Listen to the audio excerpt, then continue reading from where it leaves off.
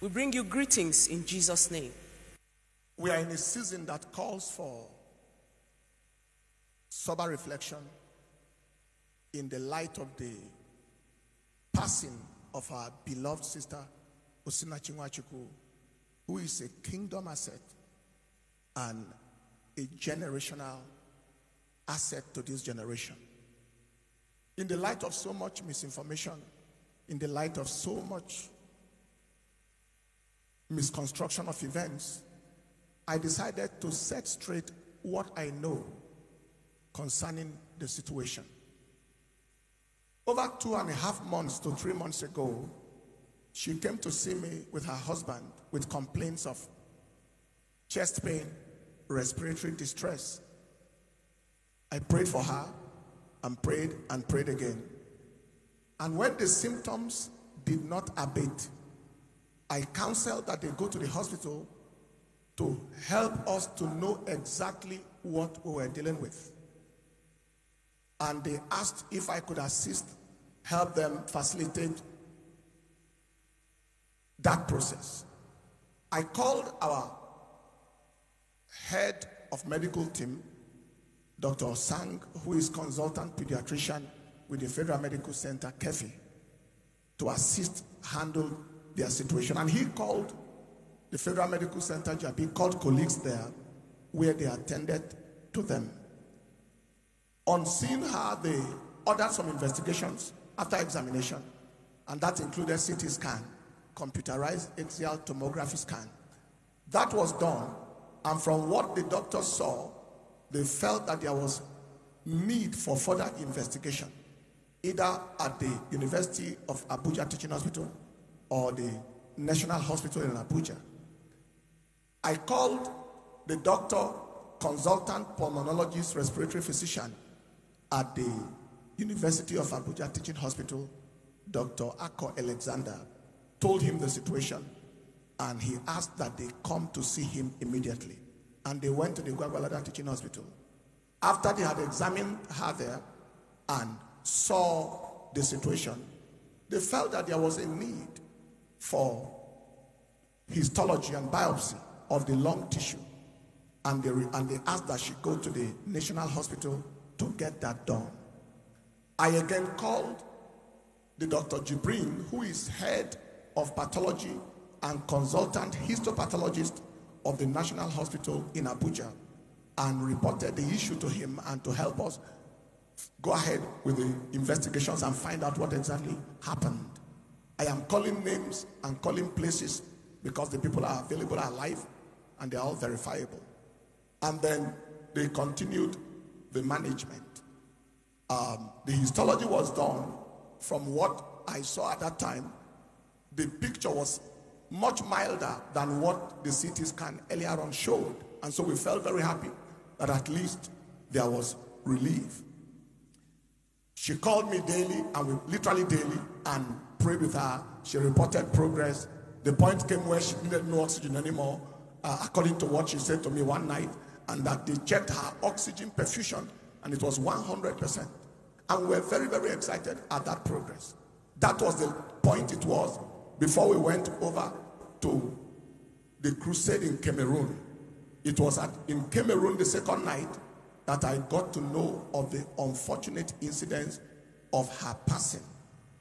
Now, if there was domestic violence that led to or coincided with those symptoms that she came with 2.5 months to 3 months ago, there is no way I would know. And if there had been perennial domestic violence, there was no way I would have known. The things we're hearing after her passing were things that were very, very strange to my hearing. Then I began to ask questions. First, I asked the twin sister, were you aware that your sister passed through all these things? She said yes, she knew some of them, but that the majority of them she was hearing also from those she confided in. I asked her, I said, if you knew, why didn't you let us know? And the twin sister said, she always begged her, please don't let the church know, don't tell the pastor, please, the man will change. Please, just pray for us. The man will change. And that continued to happen. I asked the first son yesterday, I said, was this real? And the son told other stories. And I said, so why didn't you tell me? Because typically they will run to me after service and I'll pray for them, lay hands on them. Why didn't you tell me about what was going on in the home? And the young man said, they couldn't tell me because the father would always ask them after they left me and said, what did you tell the pastor? Did you tell him anything? And so on and so forth. Other members in the choir who were privy to this, some of the things that were going on, I asked one of them when we paid the visit to the house of the deceased yesterday, what happened? Why were we not aware of all these things? The same story, that she would always go on her knees and ask them, please, don't. Just pray, don't. But trusting God for him to change. The last one that taught me so much was the music producer who came to see me in the office 2 days ago to tell me his own experience, how he witnessed that the man slapped the wife in his music studio.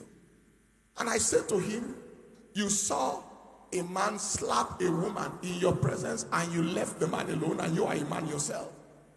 And he said before he could respond to the man, the woman again in tears on her knees begged him not to do anything, to leave him alone, and not even to do anything at all, and so on and so forth. So we have had these stories, and this is all the things that we got to know after she had passed. As a person and as a church, everyone who knows us know that we have 0-degree tolerance for domestic abuse and wife battery of any sort. If you ever listen to any of our relationship messages, there is a principle, a policy, and a rule we have. And that is, it is better to be alive without a marriage than to die because of marriage. We've said that over and over and over. I am sure that some of us would have listened to the clips of those messages. Now, this kind of time is a time where people heap all manner of blames on the church. And that is typical because whatever goes wrong, anytime it is the first point of call is the church. I have seen people ask questions. Why should a wife abuser be a member of a church? Or how can somebody be so brutal and is a member of the church? That is not a question that that people who know scripture should ask. You know the ark of Noah, the same ark that carried good animals, also had evil beasts inside the same ark. You know Jesus Christ had the followership of what the Bible called the multitude. And for me, multitude means multiple attitudes. People with multiple inclinations. People with multiple tendencies. People with multiple behaviors. In fact, one of those that followed Jesus Christ was a thief who also sold him to death. He was called Judas Iscariot. Question is, how could somebody follow Jesus Christ as perfect as Jesus was, as instructive as he was, as impactful as he was, and still be a thief and a murderer? That question is left for everybody to answer. And I can tell you the worst of it all. There was a man, a personality called Lucifer, who was in heaven and became Satan, the devil, under the nose of God in heaven. A place where there was no sin and could have been no sin at all.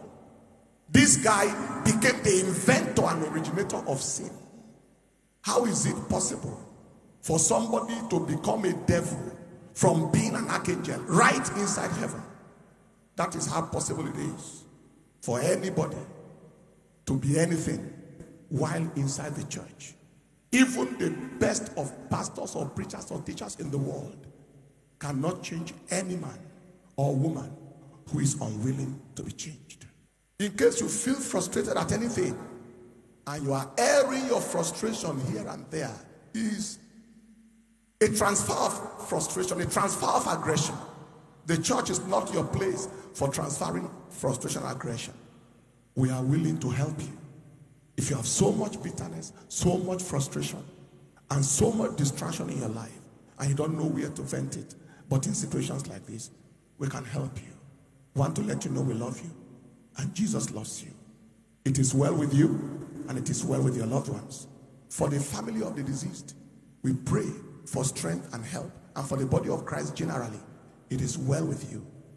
In Jesus' precious name. This is Dr. Pastor Paul Enenche, Senior Pastor, Dunamis International Gospel Center. God bless you.